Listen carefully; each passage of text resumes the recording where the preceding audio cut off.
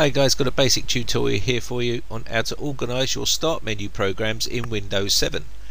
Now basically what we need to do is come down to your All button, click on that and then right click on Programs and then Open All Users. Once you've done that, you need to come inside your Programs tab here, and this will give us all this start menu programs here. Now when you look at the start menu programs, when you click on it, it can be quite messy, because the more programs you add, the more start menu programs you'll have in here, and this can be quite confusing. But what you can do is tidy this up very simply by adding some folders in here and then dropping all those into there. Let me explain to you. So we're going to create a folder here, and we're going to call this say for instance security, like so. Now inside security, all you need to do now is just drag all your files that you want inside there, and what this is going to do is condense this big list down. Okay, so what we're going to do is try and find some security programs that we want, which is Super Anti-Spyware. We're going to pull that down to there and move that in. Click continue,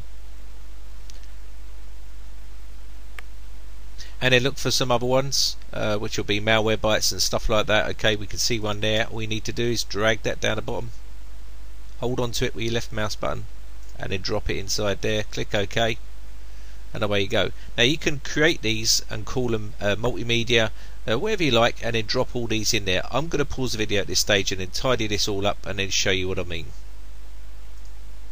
Okay, as you can see, I'm starting to pull these down. I'll just do a few more here for you. I'm going to put utilities in there, multimedia, security, and as you can see the list is now starting to get smaller. So what we need to do is keep going and keep putting in security, whatever you want. You can call these folders whatever you like, but once you've done this, it's going to be a lot easier to control.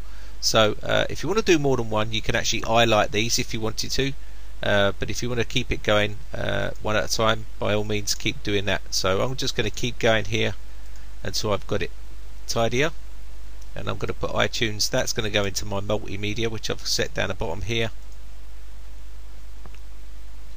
Okay, Movie Maker, we're going to put that in multimedia as well, and then we can put Photo Gallery, that can go in multimedia, and so on and so on. Yeah, so you get the general idea.